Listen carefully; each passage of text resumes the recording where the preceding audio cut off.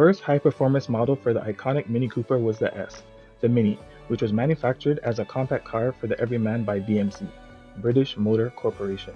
It wasn't only extremely civil, able to accommodate 4 passengers, it was extremely fun to drive, thanks in part to its sports car-like handling. Together with the Cooper Car Company, which won the 1960 F1 Constructors' Championship, BMC created the new Mini Cooper and the sporty Mini Cooper S. These models were equipped with twin carbs and disc brakes, features seldom seen in compact cars at the time.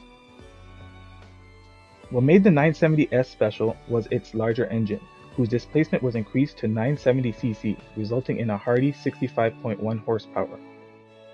This change was made so the Mini Cooper could race in certain classifications. The standard 848cc engine produced 33.5 horsepower. Although the 970S found success on the racetrack, only 963 examples were built since it made its debut in 1964.